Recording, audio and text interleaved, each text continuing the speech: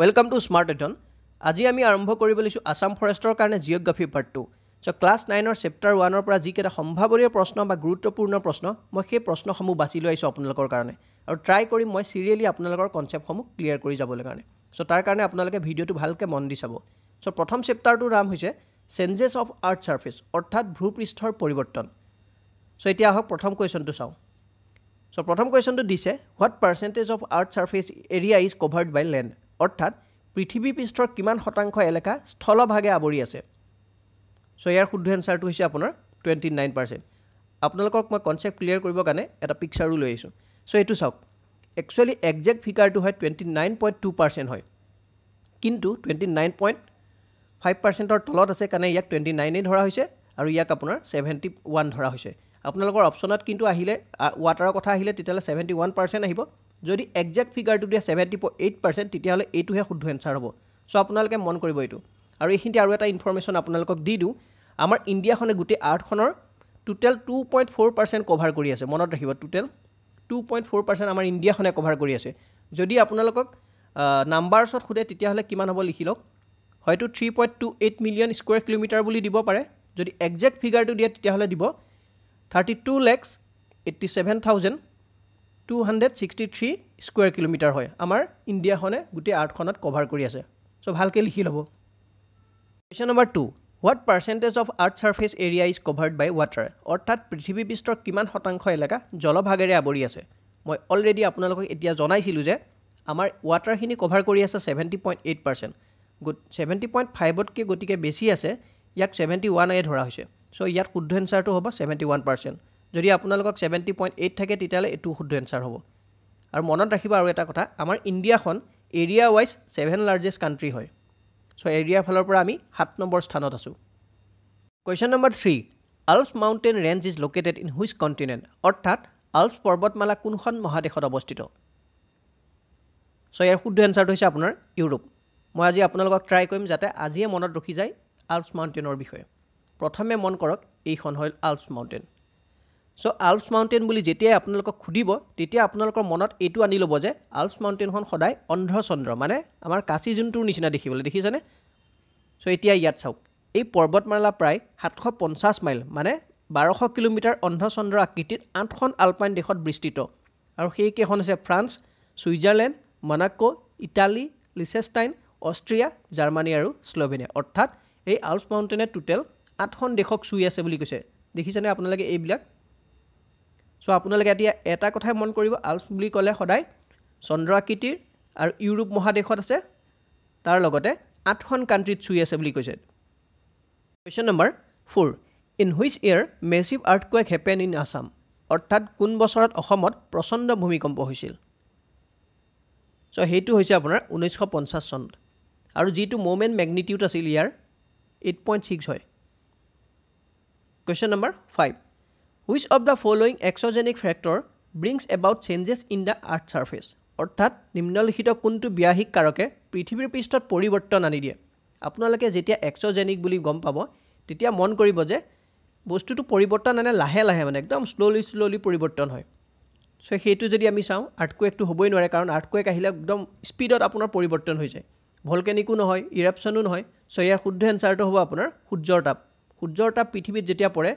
যদি চেঞ্জেস হ'বলগীয়া হয় একদম লাহে লাহে হয় কাৰণ এদিনতটো আপোনাৰ চেঞ্জেস আহিব নোৱাৰে সো ইয়াৰ শুদ্ধ এনসাৰটো হ'ব আপোনাৰ সানশাইন মানে অপচন নম্বৰ বি টো শুদ্ধ হ'ব এতিয়া চাওক আৰু দুটামান আপোনালোকক মই জানিবৰ কাৰণে দি দিছো এক্সোজেনিক ফেক্টৰ আৰু কি হ'ব পাৰে ওয়াইণ্ড হ'ব পাৰে ৰেইনফল তাৰ লগতে গ্লেচিয়াৰ আৰু সি ৱেভছ এই সমূহে আপোনাৰ স্লোলি পৰিৱৰ্তন আনে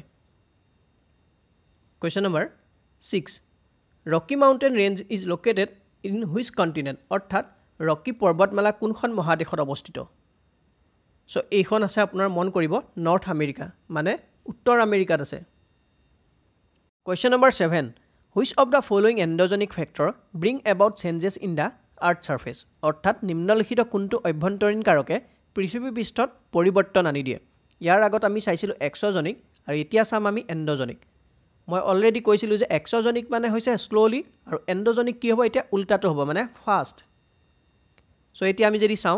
গ্লেচিয়াৰটো নহয় ৰেইনফলটো নহয় ৰিভাৰো নহয় সো এতিয়া শুদ্ধ এনসাৰটো কি হ'ব আপোনাৰ আৰ্থকুৱেক আৰু আৰ্থকুৱেক আহিলে কি হয় আমাৰ পৃথিৱীত একদম স্পীডত আপোনাৰ চেঞ্জেছ আহি যায় মানে পৰিৱৰ্তন হৈ যায় আৰু যদি আমি দুটামান এক্সাম্পল চাওঁ তেতিয়াহ'লে হ'ব আপোনাৰ ভলকেনো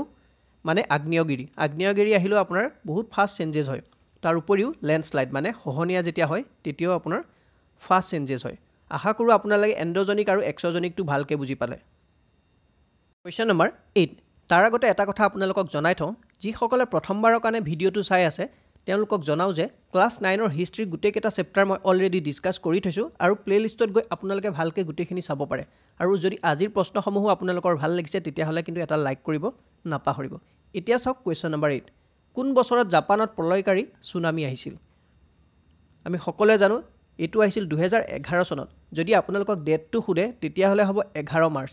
আৰু ইয়াৰ যিটো মেগনিটিউড আছিলে 9.1 আছিল তাৰ লগতে ইয়াত আপোনাৰ 15,899 ওচৰা ওচৰি মানুহ ঢুকাইছিলে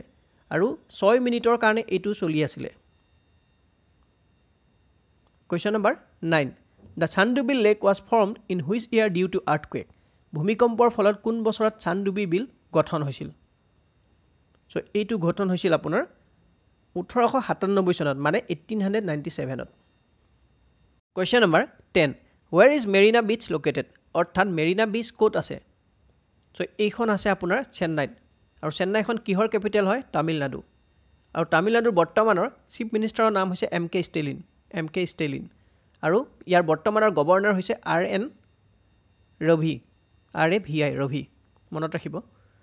চ' question number 11 Himalayan mountain range is located in which continent Himalaya পৰ্বতমালা কোনখন মহাদেশত অৱস্থিত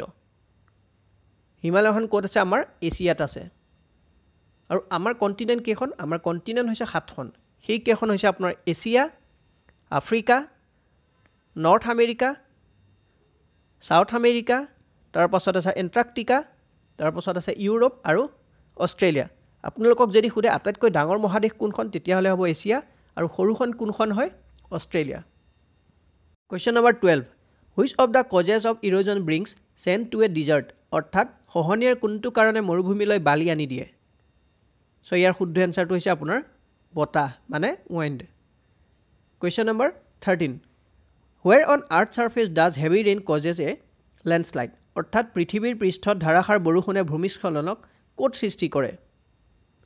চ' এইটো ক'ত কৰে আপোনাৰ পৰ্বতৰ কাষত কৰে মানে side of A mountain question number 14 ৱেৰ is ইট্ৰিটাত C cliff located অৰ্থাৎ ইট্ৰেটাত সমুদ্ৰ কৰা ক'ত অৱস্থিত